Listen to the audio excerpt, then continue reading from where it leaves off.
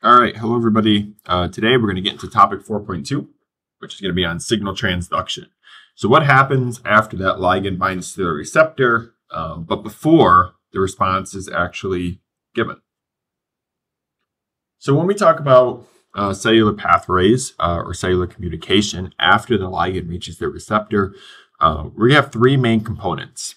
The reception component, which is what we've already talked about here in class, where the ligand binds to the receptor. We have the transduction component.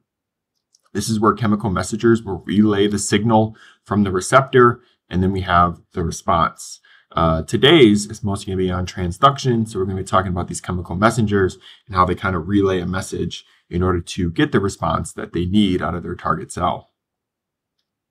So reception occurs when the ligand binds to the receptor, as we said before. So here's another picture of a receptor cell, so we can see an integral protein here. Now, typically what's going to happen is these receptor cells are going to take an inactive protein called GDP, just like ADP or ATP. The DP stands for diphosphate or triphosphate. But it's going to take this inactive GDP and it's going to activate it to GTP. Okay, so we're just essentially activating this protein here that's connected to the receptor. This GTP protein will then bind to an enzyme, which will then trigger phosphorylation. Now, not every single transduction is going to be like this. This is just kind of an example of how a receptor might get a pathway started. So in this case, a receptor will activate GDP. That GDP will become GTP, which will then trigger an enzyme reaction and so on and so forth down this kind of cascading effect.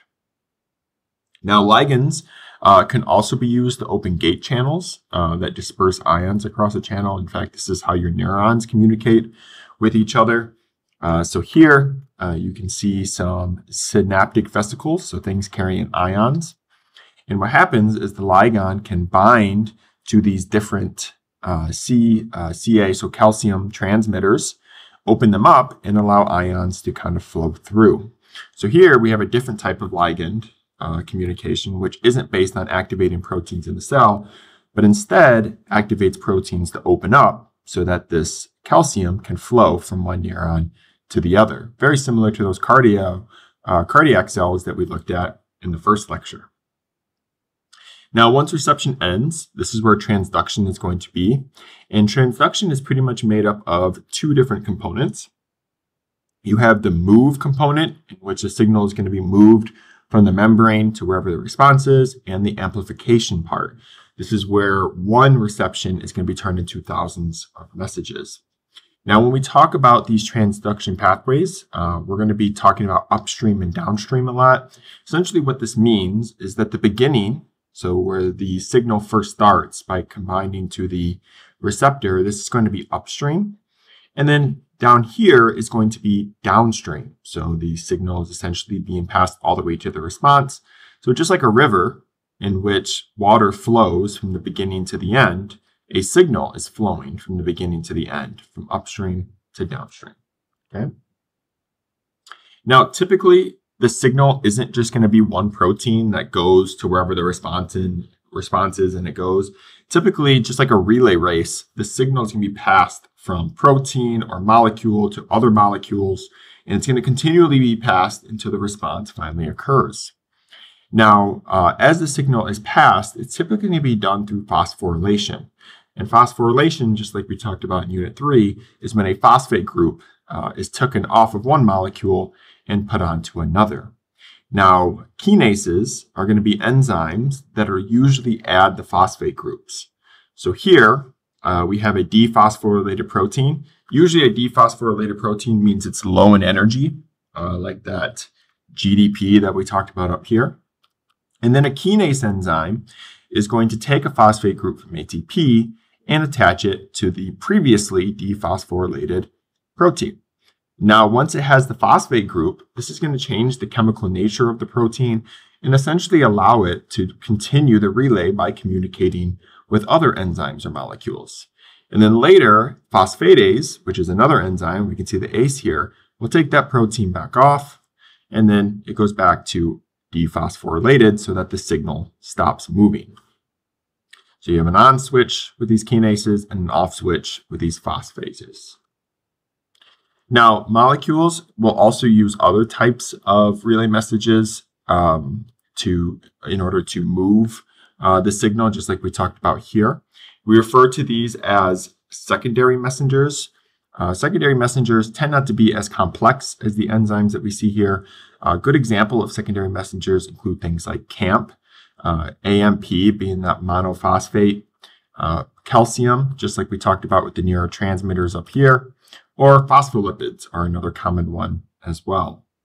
Now, the main purpose of secondary messengers is that they're going to be amplifiers. And it looks like we're going to talk about it here on this one.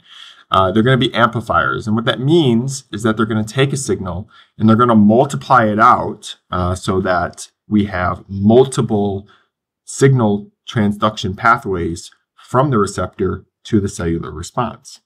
So you can imagine, let's say, we're doing our diabetes case that we've been talking about a lot, and the insulin binds to the receptor, and then we go down this entire transduction pathway, and then the cellular response is to make a single protein to allow glucose in. Well, that's very inefficient because if we have one insulin creating one protein, I'm going to need thousands of insulin to create thousands of proteins in order to keep up with cellular respiration. So in order to make this whole process more efficient, we're going to use these secondary messengers as a way to kind of speed up or amplify this response. So instead of this reaction only occurring once, with one ligand using these CAMPs, we might be able to amplify the signal to happen hundreds of times. Now, what the response is going to be, there is a large amount of variety here, and we'll talk more about this as we go. But these include things like protein synthesis, activation of genes, release of hormones, steroids or signals, passing electrical signals, or maybe the development of certain cells. So here you can kind of see that entire pathway that we've been talking about here. So we have a growth factor, which is a ligand. It binds to the receptor. The receptor activates a G protein, which then activates a phosphorylation cascade, so a lot of enzymes passing phosphate groups to each other. All right. This is going to activate another protein, which will then increase the amount of translation and transcription that is going on in our genes. Now, we haven't talked about translation and transcription yet. It just means reading DNA so we can make proteins. So we make a lot of those copies of that gene, and then we turn that into making proteins, and then those proteins can help the cell grow and divide. So here's just kind of a large, broad example of how transduction can lead to a response. Okay, so that's what we're going to leave it for today. Trust me, we will talk way more about these relay messengers, these transduction pathways, and these responses in class. Just try to pick up what you can for today, and we will talk more about it tomorrow.